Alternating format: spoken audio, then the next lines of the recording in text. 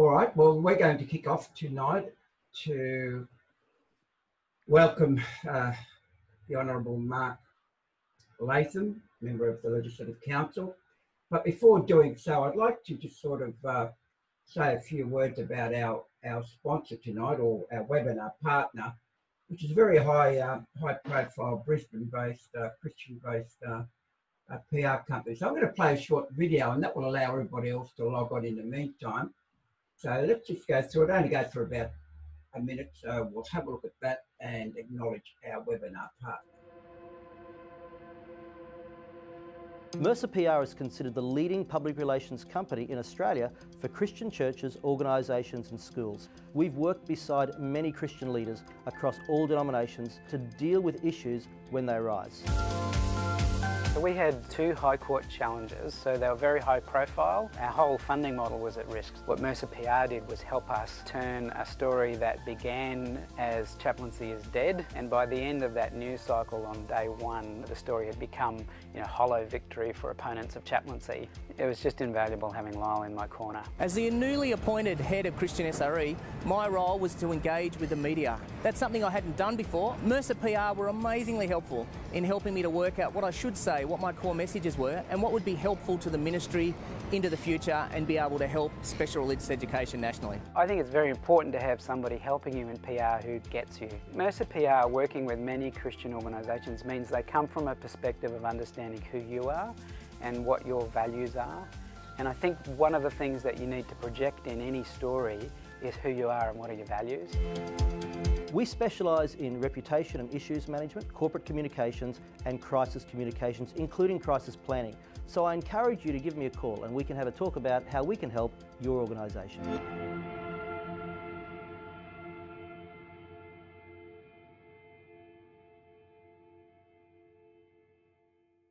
Now, but look, let's kick it off very quickly, Mark. Sorry to hold you up, but that's okay. we are indeed delighted to have you on board. I have received numerous emails during the week saying how pleased they were that you had made the time. So thank you once again. Look, what I'd like to do is everybody that's on board now to introduce Mark, but really he really doesn't need an introduction given that Mark's been fairly active in the years gone past. But basically, Mark, I have to tell you that you have become the champion of religious freedom in the state of New South Wales, and nationally indeed. Which is interesting because I've read in your own admission that you don't consider yourself being religious. But as many people would say, God works in mysterious ways, Mark. So we'll see how that goes. Now, Mark, I know you have a solid background in politics. I've followed your career with interest from various aspects, but you have a great background in government. You're also a commentator on Radio 2GB, Channel 7, and various other media outlets, including, of course, Mark Latham's Outsider on Facebook. Mark, I know that you're a leading opponent of political correctness and identity politics, and we can only say thank you because it's indeed important that somebody stands up. Now with Alan Jones gone, looks like you're going to be carrying all the heavy weights, Mark. I know also, Mark, which I'm very interested in because we are going to put a submission in that you're currently the chair of the inquiry into the future development of the New South Wales tertiary education sector. And if you've been following the case up there in Queensland with Andrew Pavlau, you'll know exactly how important this is. And in particular, we have an interest in sections F and G of that particular inquiry. So we'll be following that. Dare I say that Israel Folau, Bernard Gaynor, the legal cases are well known to you and to everybody else. And every credit has to go to you, Mark, for moving your private members bill in the New South Wales Legislative Council on Wednesday, 13th of May, seeking to end the political persecution and the lawyer's picnic, as you say, given the poor and weak legal standard enshrined in the Anti-Discrimination Act. Now, Mark, before we hand over to you, that's just by way of introduction, I'd like David DeLima, if we could, to just say a few words and a quick word of prayer, if you could just bear with us. Thank you, David. Thank you, Greg, and welcome to everyone, and especially to the Honourable Mark Latham. So, our ministry, Family Voice Australia, we stand for family, faith and freedom And we greatly need more defenders of freedom in our country. So we're so pleased that Mark Latham has stepped up to provide really national leadership in this matter. So all eyes are on New South Wales to see how Mark's bill will fare. And we do pray that there'll be plenty of support from FamilyVoice supporters and others who are keen to uphold family, faith and freedom. So with those thoughts in mind, let's just commit our evening to God in prayer. Father, we thank you for this opportunity given to us by technology so that we can meet even though circumstances are difficult. I thank you for Mark Latham and for his championship of family, faith and freedom, and all strength to him. Lord, help him, give him your wisdom, give him your courage, your knowledge, and encourage others, I pray, to stand with him in this great odyssey that he's undertaken. And so tonight, as we explore these issues, we pray that your blessing will be upon our discussions, and that at the end of the night, we'll all be challenged and better equipped and enthused to defend freedom. This we pray in Jesus' name. Amen. Thank you, David. Well, Mark, if we could hand over to you, what we'd like you to do is talk about the issues that we've mentioned, and then we'll try and get into a couple of Q&As if we have time. Thank you, Mark. Yeah, well, thanks very much, Greg and David, and to Family Voice Australia for having me on the webinar. Greg, you mentioned that I'm not of religious faith, but I don't think you need to be of religious faith to recognise the importance of Christianity in particular, because I take the view that so much of the leftist attack, whether we're talking about political correctness or postmodernism or attacks on our history, they're all rolled into one common theme, and that's the attack on our civilization. And the truth is that Christianity is such an important pillar of Western civilization. You know, as I always say to my children, you don't have to believe in God to believe in the importance of Christianity for our society. Where, for instance, do we get our common understanding of right and wrong in civil society? Mainly from the Ten Commandments and also the teaching of Jesus Christ. So the New Testament remains the greatest ever written form of moral teaching, recording the ministry of Christ, and that message in the good book is more relevant now than ever. So the leftist attack on our civilization has unfortunately involved an attack on Christianity.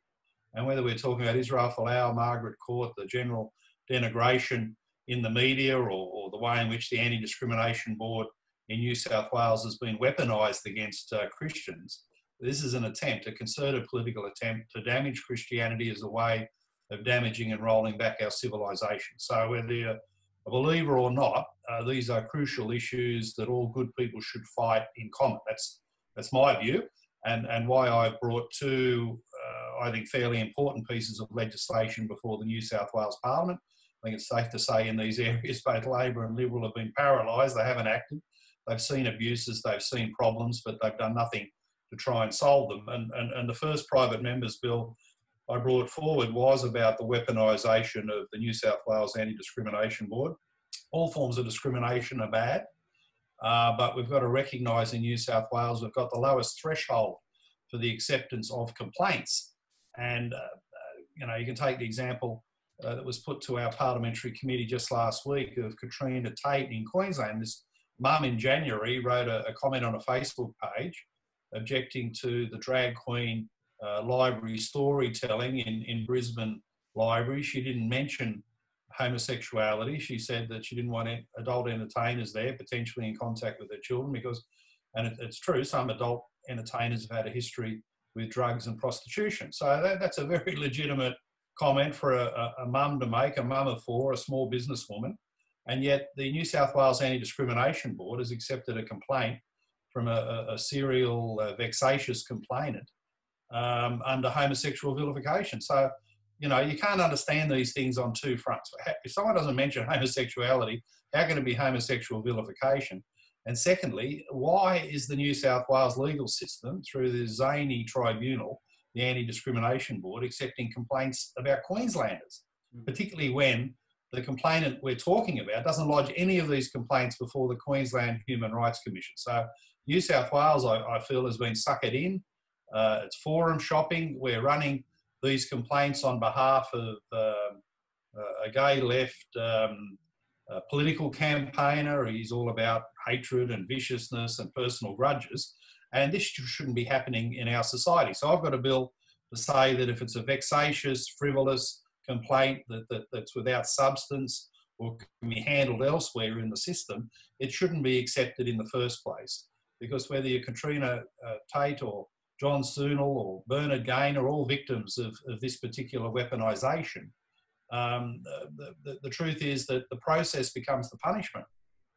Sure, the fine could be $100,000, but on the way through, you've got to employ lawyers, you've got the stress, the pressure, the harassment from this complainant. So the process, shamefully, becomes the punishment, and that's all wrong. So all I'm trying to do with my bill is give New South Wales the same threshold and criteria for the acceptance of complaints that we see in other states. And my bill is an amalgam of words that are in the legislation in Queensland and Tasmania, and hopefully it'll be accepted by the Berejiklian government, and with other support, we'll get it through both chambers of Parliament. And the second one is a bigger one and a bigger issue, and that is to say that the New South Wales Anti-Discrimination Act has had provisions to rule out, to make illegal discrimination on many grounds: race, sexuality, disability, family status, and that's all valid and needed in our society. We're a tolerant nation, but Australia's not perfect in this regard. Well, the missing part of the equation here is to recognise that the fastest form of discrimination growing in our society now is against Christians in particular, but also other religious faiths. So we need to adopt the recommendation of the Ruddock Review from a couple of years ago, that New South Wales and South Australia are the only states that don't have anti-discrimination laws covering discrimination on the grounds of religious faith, and also in the bill those of no faith. So this is acting on Ruddock. It's overdue in New South Wales, and it's an important part of protections in our society because, as I said in my first speech in the New South Wales Legislative Council, four of the proudest words in our history and our civilisation are for people to say, "I am a Christian," and they should be able to say that proudly without fear of denigration, harassment or discrimination in the public square. And that's what my bill hopes to achieve. I'm pretty sure later this week it'll go to a joint select committee of the Parliament to examine the provisions. I've worked closely, consulted with people over the past 10 months. We've got the bill in really, really good shape, and I think it'll stand up well to that process of a joint select committee of the two houses of the New South Wales Parliament. So that's a summary of the work I've been doing. Thanks again for having me on the webinar, and happy to answer any questions and queries that the participants might have. Mark, before we get, could you say a few words on the parliamentary inquiry into the education at universities? I mean, that's a real issue with the universities are meant to be bastions of free speech, but far from it, because people like Andrew Pavlow, of course, as you know, has been silenced. What are your thoughts on that, please, Mark?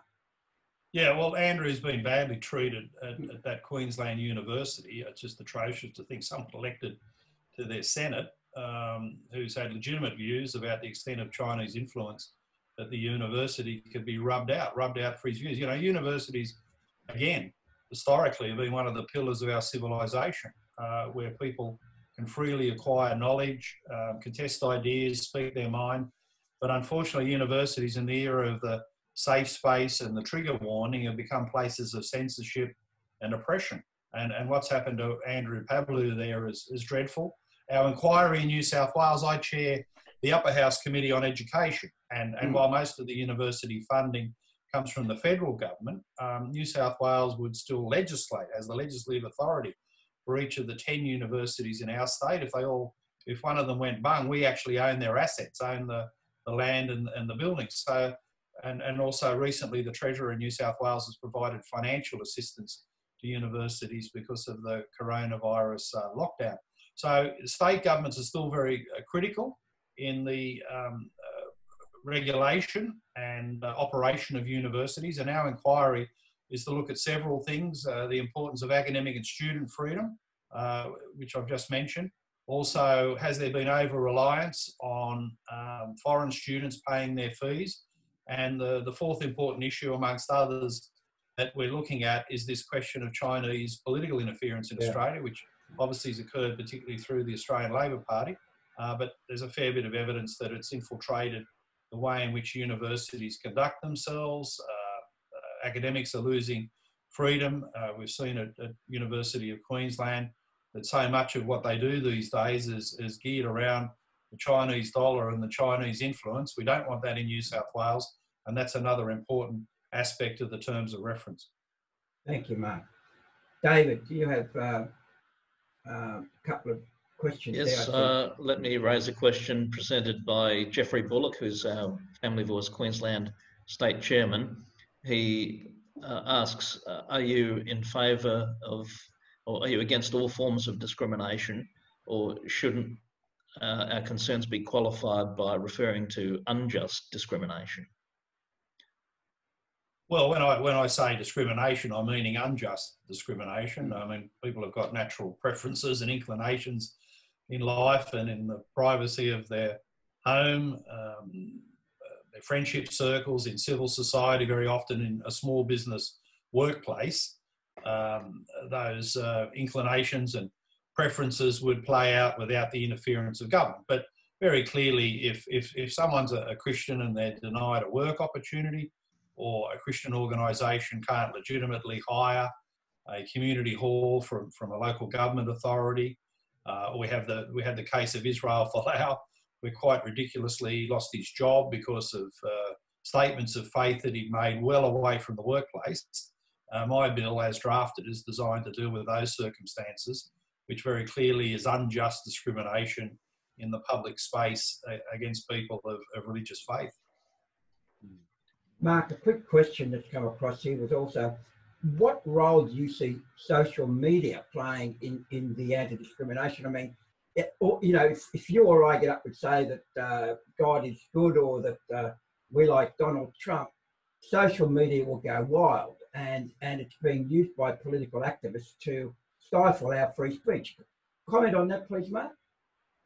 Yeah, well, unfortunately, social media, when it was invented, people thought this would be a new era of enlightened debate, but it's been the opposite. It's been a pylon weapon of censorship, where people are targeted. Corporations are said to withdraw their advertising from certain broadcasting outfits, where individuals are denigrated and put under all sorts of pressure, attempts to convince their employers to sack them. Unfortunately, Twitter in particular, Facebook is not as bad, but Twitter is the forum of the left, where they target individuals. They talk about diversity, but it's all an attempt to force people into conformity. That if you don't believe in the leftist doctrine, they'll harass you and drive you out of the debate. So it's disgraceful in that regard, and it has spilled over into the administration of these anti-discrimination laws. You know, Greg, I mentioned earlier the case of Katrina Tate, the small business woman in Brisbane, complaining about what was happening in the local library. That's an example of where she posted on Facebook. You've got these left activists who monitor these posts and have lodged a complaint accepted by the tribunal in New South Wales, to the point where we're going to be wasting taxpayers' money in our state policing the comments of someone on Facebook in another state about a local municipal library issue. I mean, this is just madness. But in the era where the left want to control everything we say and think, all our values, even this thing about the police now, they can't do that, the OK symbol. Control even our finger movements. This is the fine tuning of society the left believes in. Then we can't allow people to be harassed to the extent where they haven't got a legitimate way of expressing themselves on a thing like Facebook. So it's way out of control. And my private member's bill on complaints handling is trying to adjust to the new era of social media, where so much of this censorship and weaponisation of tribunals takes place. Mark, funny, I sent an email to a friend of mine, a colleague in Parliament actually, and I said like this, a little emoji sign. Little did I realise that is now the sign of white supremacy or whatever it is. Well, it's not. You see, that's no, the point. I know. The left make things up. The next one will be scratching your nose. Correct. And we're all done for. I mean, in that case, it was harassment of the police. The police are out there trying to keep the public safety and the public health. And the idiot Green MP, David Shoebridge, and others are trying to, convince the public that everything they do and say and little symbols and hand movements they make is all a force of evil. The evil is in the Greens, who want to control everything about our lives and make us just like them. Well, that's just not on. Mark, I'm astounded that New South Wales would take an interest in some lady's comments made in Brisbane. What's driving the New South Wales anti-discrimination process that they would want to make themselves national guardians or possibly even international guardians? Well, David, the New South Wales Anti-Discrimination Act was established in 1977. I went back recently and read the second reading speech by the then Premier Neville Wran. And, it was a well-intentioned statute. Neville Wran, I think, would be horrified that it ended up policing Facebook comments in Brisbane about a local library. But what happens here is that the politicians can legislate well-intentioned for a fine and noble purpose. But once you set a tribunal up, a lot of these tribunals take on a life of their own. And part of the business model, unfortunately, for the Anti-Discrimination Board, we're a fairly tolerant society. There's not a lot of big work for an Anti-Discrimination Board in New South Wales to do. There's important work there, but it's not, massive on a vast scale of tens of thousands of complaints per annum. So part of their model, the business model that's emerged over the decades, is that they put advertising out there, basically soliciting for complaints. We're a racist, deplorable society. Send your complaints in to the tribunal, and then they accept all the complaints to keep them in work, to keep them in business. That's the business model they've adopted. And really, they've got well beyond the intention of Neville Wran and his Anti-Discrimination Act. They've got well beyond the controls that the Parliament would normally have on a tribunal. The head of the tribunal, Annabel Bennett, has said that even the limited guidelines about complaint handling, she regards her power as completely discretionary. She's got full discretion to ignore them and other parts of the Act if she so chooses. So these tribunals take on a life of their own. They've got a business model which is about accepting all the complaints that they can muster and to get beyond the original intent of the Parliament. And obviously, the Parliament's got to bring them back under control. So is it possible to legislate to prevent any action that relates to an interstate or possibly even overseas matter?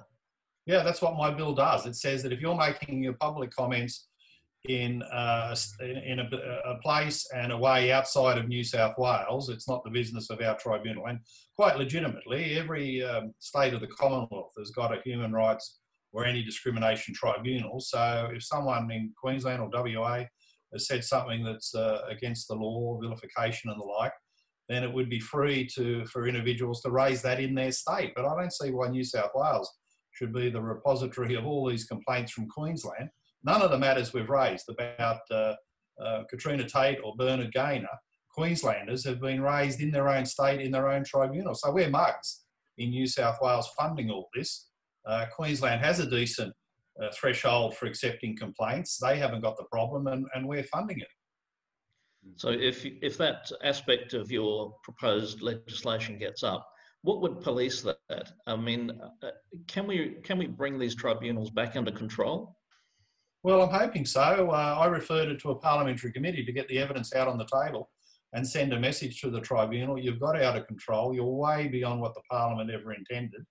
And my bill, hopefully with the support of the government, will bring them back in decent parameters where they actually focus on legitimate, important matters of discrimination. Because what they've done, particularly in entertaining and empowering this one particular serial complainant, is to discredit the importance of discrimination laws in New South Wales. Your average taxpayer in our state would think, what an absolute joke that we're policing Facebook comments about a local library issue in Brisbane.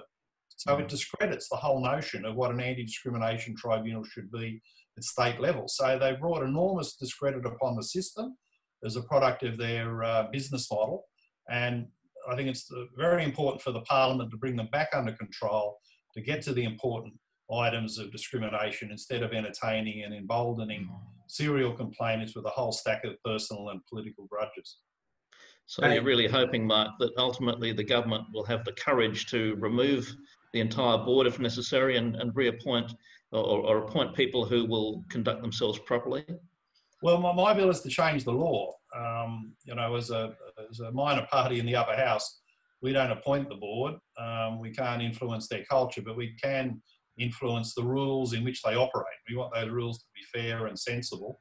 The culture of the place has got out of control, and I suppose if the Parliament does try to bring some sensible boundaries back around the tribunal and they ignore that, then yeah, the government would have to deal with that and find some people who actually follow the law of the state.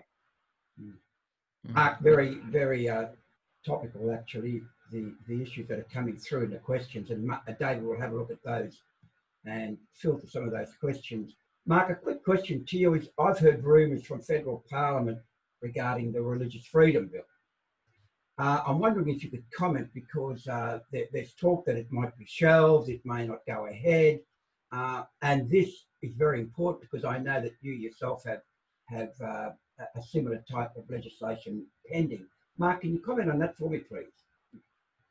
Yeah, look, it's been a very difficult process federally. They had a draft bill, then they redrafted it.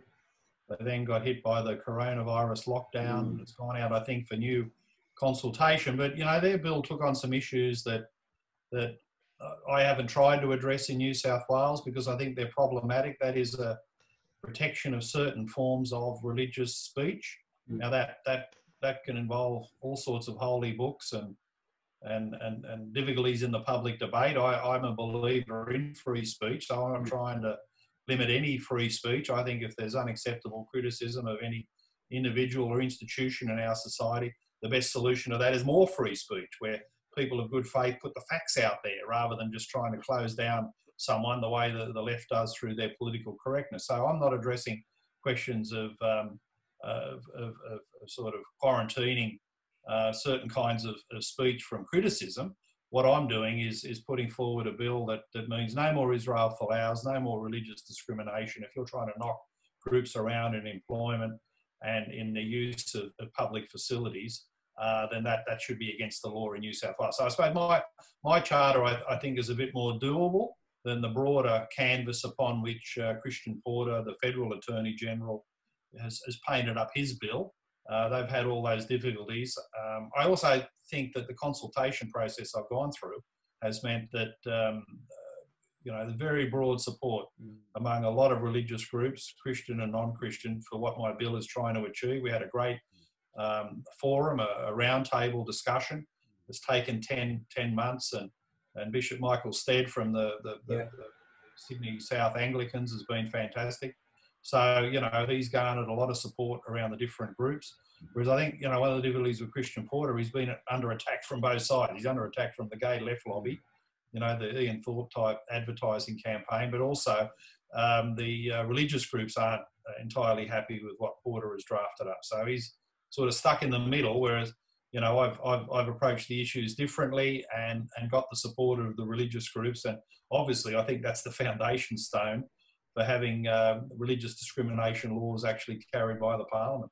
Yeah, I actually sat on the Michael Stead committee federally, and you are quite right in saying that there was a lack of concurrence by a lot of the religious groups on certain points of scripture, if you like, or in terms of where the bill was headed. That said, Mark, again, very topical, because I remember when I was Chief Executive of the local Aboriginal Land Council out of Picton, Thurrowa. I worked with a number of Indigenous people, 17, and they were the most loveliest people you've ever worked with, Mark. I get really cranky when this BLM issue raises its ugly head, and the facts are continually massaged and not only massaged, but totally incorrect in many cases. When they're quoting deaths in custody, they ignore the fact that 2,500 whites were dead in custody as well. So, I mean, why is there this reluctance, Mark, for facts to be portrayed as they really are? Well, you know, this is a propaganda exercise. They've used the number 432, trying to give the Australian people the impression that 432 Indigenous have been murdered effectively in the Australian prison system or police custody in the 30 years since the Royal Commission. And the truth is, I mean, you've only got to think about it for 10 seconds to realise that deaths in custody are an inevitable part of a system, whether you're black, white, or anything else, a system where there are life sentences. You know, there are people where their crime is so heinous, rapists, pedophiles, murderers, who quite rightly the community wants them to die in jail. And in most cases they do. So that in itself is not unusual. There hasn't been a single murder of an Indigenous person in the 30 years since the Royal Commission, if that person was in prison officer or police officer custody. So it's a massive slur on our prison officers and police, who by and large do a great job, particularly in this difficult period of the coronavirus. So the slur is out there, the propaganda is out there, and I'd urge anyone wanting to get the facts, go to the Australian Institute of Criminology report. Those reports were commissioned by the Royal Commission to every year give an update on what's happening.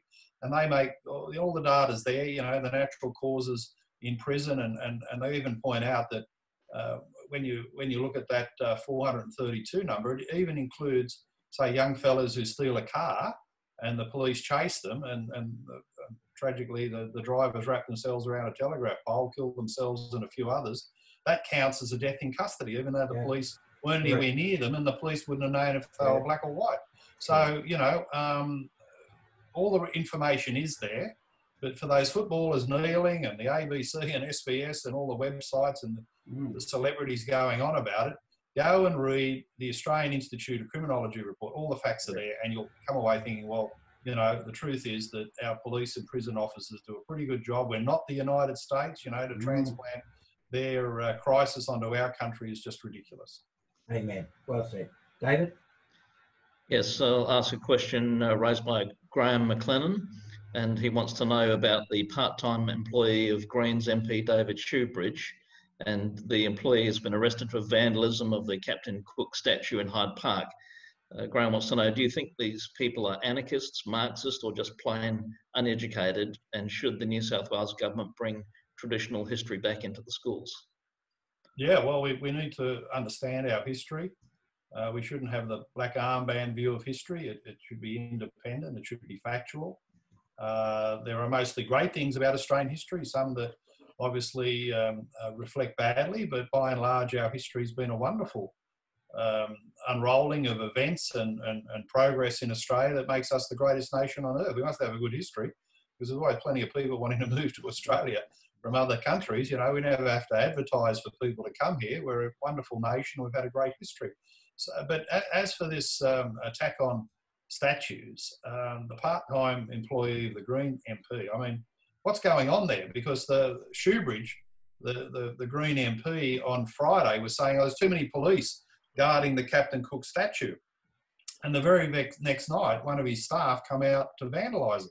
So you'd have to imagine that the Member of Parliament knew something about what was going on. He's saying, oh, I was in work hours, but if these things were planned in work hours, planned as part of the way in which the Greens do their parliamentary business, then obviously the staff person should be sacked. There's no place for people working in the New South Wales Parliament who break the laws of the New South Wales Parliament. We're there to make the laws, not have people there working who just break them. And as for Shoebridge and his crowd, you'd say, you know, they're wreckers. They're so negative. They're always attacking the police. They're always trying to rip down our history, our civilisation, our values, control everything we say and do and think about.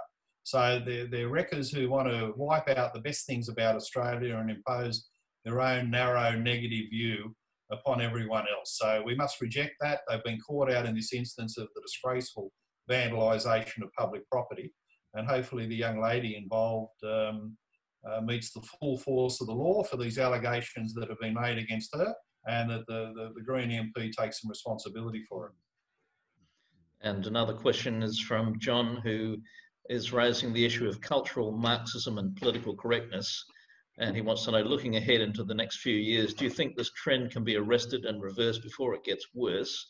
Or do you think it has to run much longer before people wake up and put a stop to it? Well, you know, I think the silent majority, mainstream Australia, has woken up to it. I don't subscribe to the view that because people watch a biased news report on the ABC, they're going to be hypnotised by propaganda. You know, the public's pretty smart. They know the facts. They think about these issues.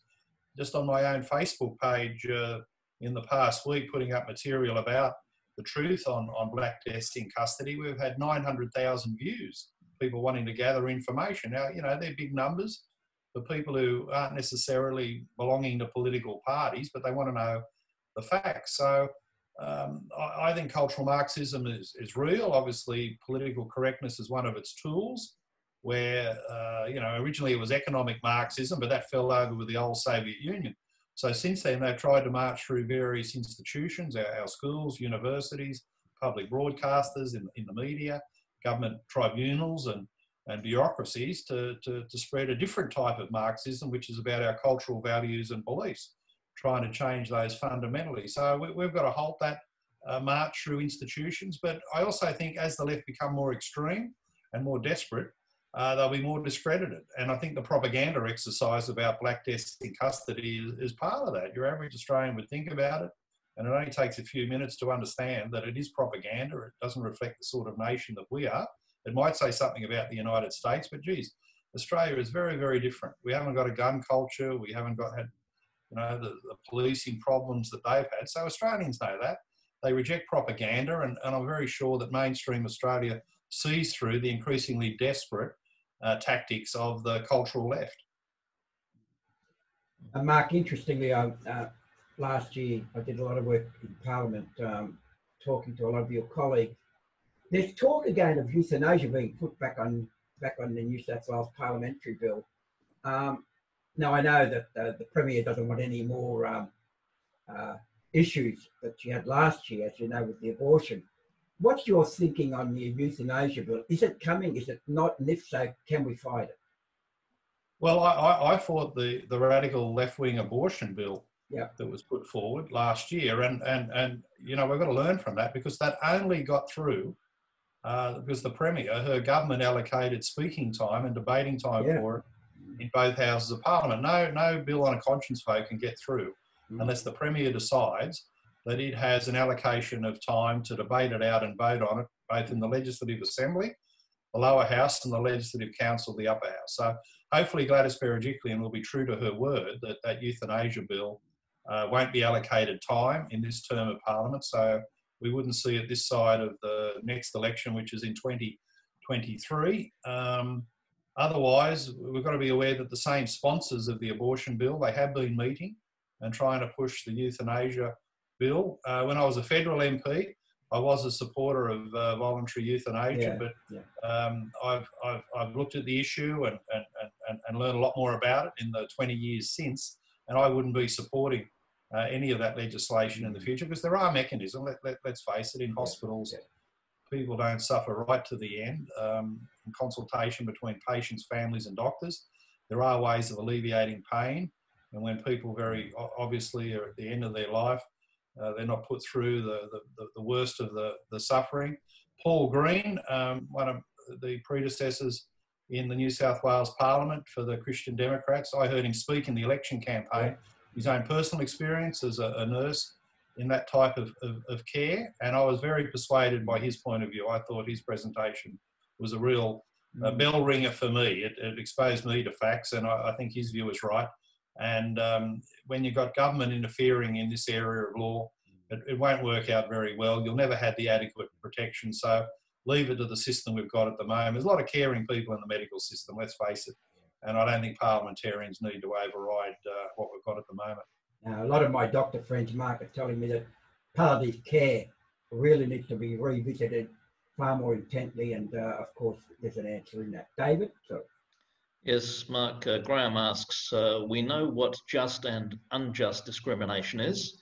However, anti-discrimination is an inappropriate name, and it's really simply a name for social engineering. So can we rename anti-discrimination tribunals and the anti-discrimination process somehow? Well, in some states and at the Commonwealth, they're known as human rights commissions. You know, in New South Wales, we've got a bigger problem than the name. It is the weaponisation of the tribunal against Christians and the absence of religious protections in place. So I'm trying to focus on those. But you know, if there's a better name in the future, use that as well. But boy, the New South Wales system at the moment is by far the worst in Australia, and we've got to fix it up with some fundamental rule changes. And are you finding any support from the mainstream political parties for your attempts at protecting freedom, or are you finding support simply from individual members? And how's it looking politically for you in respect of getting those two bills up? Yeah, well, there are obviously conservatives, some of them left in the Liberal and National parties, who know the importance of religious freedom and those religious discrimination protections. So I'm getting good support there. The fact we're getting a joint select committee, I think, is encouraging, that the Premier acknowledges that there's got to be a process here, that unlike the abortion bill, that the affected parties, the religious groups, will be able to have their say. They'll be able to make submissions to a joint select committee of the Parliament, go and give evidence, be heard, be listened to. I mean, that's a refreshing change compared to the abortion bill. So she's learned that much, at least, Gladys Berejiklian. So I think that's a step in the right direction. Outside of the coalition parties, you know, you wouldn't find the Greens ever supporting something that helps protect the Christians and their rights, given, you know, where the Greens come from. But inside the Labor Party, there are still people there with a common sense view. You know, the Labor Party's lurched to the left on so many of these identity issues, but there's still some very good people there. For instance, Tanya Mihalik, the member for Bankstown, set up the parliamentary group called Friends of Religious Freedom in tandem with a very good government minister, Damien Tudhope. So there's a Labor Liberal group, a lot of members supporting religious freedom, and hopefully they'll be there to vote in the Parliament to support a bill that is a product of the committee process. So what sort of time frame do you think will apply to your bills? Will they become election issues? No, I don't think it'll take that long. I'd imagine that the Joint Select Committee will deliberate and get its work done by the end of this year. You know, there's a lot of things that need to be said. There'll be a lot of gay and left-wing groups that raise, you know, strawman type arguments, reasons why this shouldn't go ahead. Some of that process is inevitable. Everyone's got to be heard. You know, the worst thing you can have is like the abortion debate, where it's rammed through, public opinion is deemed to be irrelevant, and whether you're in the majority or minority position, you've got the feeling that nobody listened. So I think it should be an extensive process, and hopefully this time next year we'll be legislating to fill that gap in New South Wales, as Philip Ruddock and his committee identified a couple of years ago. Yeah. Mark, very quickly, I don't know if your colleague, your colleagues in Queensland, but gender dysphoria is a big issue there. Legislation has been passed, unfortunately. What are your thoughts on that happening here in New South Wales, Mark? Well, you know, my main attitude is that these are questions for parents and doctors. They're not questions for schools, preschools, childcare centres or universities. And we shouldn't have a concerted public attempt in those institutions to get to the point of encouraging young people to think that if they've got problems in their life and they've got mental issues and the like, the answer would lie in gender fluidity. I think this is a crime against our young people. It confuses them. It's unnecessary. If there are issues, it's got to be parents rather than teachers who handle them. And just earlier today, I was looking at some of the stuff that's approved in terms of teacher training in New South Wales about gender fluidity. And again, it's a replay of the Safe Schools experience, where you're getting down to 3- and 4-year-old kids in a curriculum for childcare and preschool, being told with the assumption that they know something about their sexuality and that their sexuality can change. I mean, this is all just from another planet. It's bizarre, it's wrong, and it's got to be stamped out. Yeah, totally agree, Mark. As we're nearing the end of our webinar, Mark, do you have a final word to the many, many supporters of Family Voice who really have emailed me during the week and have expressed their own gratitude for you coming on board, because you are seen as the champion of religious freedom, as the champion of you know, the getting rid of political correctness. Mark, what kind of message would you like to leave our supporters of Family Voice? Well, I'd say a big thank you. Encouragement and support really matters. Whether you're like me with a media platform and a role in the Parliament, or you're just someone with a Facebook page, or you're talking to your friends, or you know, you're having the water cooler conversation at work.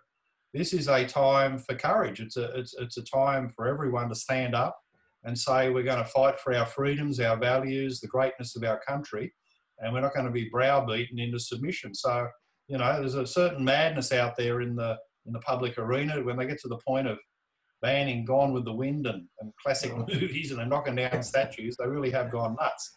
So it's a time for courageous people to step forward, have their say, and if you're speaking material and that's factual and you believe in it, keep on going. And I really value your support, but most of all, everyone's got to get in and have a go. Thank you very much, Mark. As you know, we are here at Family Voice to support people like yourself, because you are, in one word, genuine. And I think it's important that we have people like you in Parliament. So, Mark, on behalf of all the supporters and members of Family Voice nationally, because this is a national webcast, thank you very much for coming on board, and let us know how we can be of support. But in particular, also, we look forward to you joining us at a later date. So thank you very much, Mark. A pleasure. Thanks for your time this evening. Thank you, Mark. Good night.